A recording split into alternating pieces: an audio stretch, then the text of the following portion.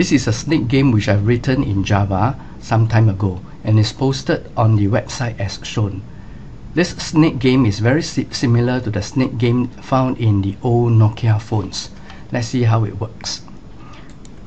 There's a slight difference here between this one and those that we find in the other in the Nokia phones, in the sense that there are obstacles around on the play area where we have to avoid. But the general idea is the same. We are supposed to be going for the eggs or the food. So the snake is supposed to go and look for those food or the eggs in this case and eat them up. And as the eggs are eaten, the snakes will grow in its length. And in this particular version, if the snake were to hit a obstacle like this one, that's the game will be over. The Nokia snake game can also be written using Excel for VBA, and this is what I have come up with. Now, in this particular program, if I click Start, we see a snake being placed on the board, and at the same time there's this blue cell, and that represents the eggs that we're supposed to be eating. Let's see how it works. Now, in this version, instead of using buttons on the Excel worksheet, we have programmed the arrow buttons on the keyboard to control the snake. So let's go. So I'm using the keyboard to control the movement of the snakes, and it's moving along to pick up all the eggs. And as the eggs are being eaten, the snake, as you can see, will grow longer. And in this particular version, we do not allow the snake to hit the boundary. And what happens when the snake hits the boundary? The game will be over.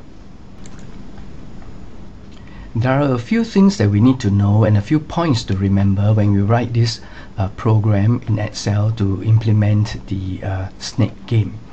The first thing that we need to know is the use of Windows API. An API is an application programming interface.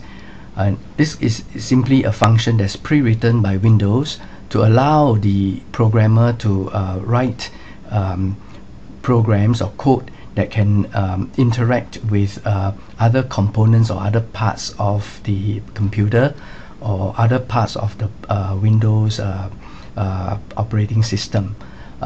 In this particular case, what we want is to be able to define certain keys like the up, down, left and right arrow keys, so that the user may use these to move the snake around. Some of the other things that we need to know is would involve the use of certain variables to define the snake and its properties.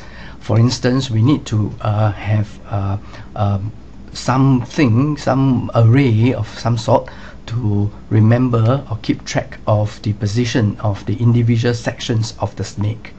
We need to have an integer, for example, to keep track of the length of the snake, and also another integer to keep in mind the current direction that the snake head is pointing towards. So all of these we make use of the usual variables that we know. In terms of the variable that clearly defines what the snake position, a useful variable would be an array. In fact, it is a 2D array, and which each element of the array consists of two parts. One part is the x coordinate and the other one is the y coordinate of the position of each section. So for instance, the first element will represent the head, the snake head. The second element will be the second section of the snake, and so on. Now, we also will need to have a few other procedures or subroutines to print the snake, as in the current snake in terms of its all the positions of its sections, and print the correct color. In other words, color the cells with the appropriate color.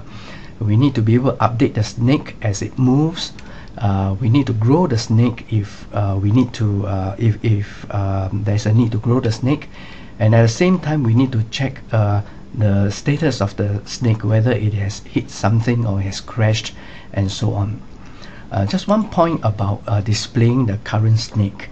One of the difficulties faced would be that when the snake is moving, of course we can then change the position and color it accordingly, but we need to be able to then create this motion by having this the last position as it moves to the next point. The last position has to be uncolored or cleared. The color got to be cleared off the cell. One way to trick one way to implement this is to have a tail at the end, and which is always be a cleared color. That means there's no color in the tail. So in this example, for example, if the head is 1, the sections are 2, 3, 4, and the last one is 5, we find that if we color the head red and then the other sections green and the last section as clear, no color, then as we move along we need only to update and keep coloring it this way, and it will give the illusion that the snake is moving. This is one trick that can be quite useful. One more thing that we need to take note of is that when we find a new position for the egg, or in this case the blue cell, we need to make sure that it doesn't lie on any part of the snake. In fact, if it is no longer possible to place the cell, the blue cell or the egg, on any part of the board which is not occupied by the snake, then in fact it means that the player has beaten the game, has won everything. Okay, let's play this game one more time.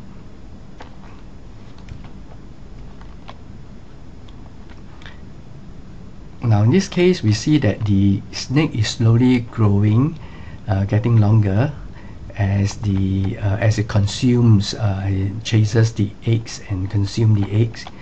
And one thing that has also been implemented here is that the snake's speed will progressively get faster, will increase, and probably become harder to control with higher speed and a longer snake.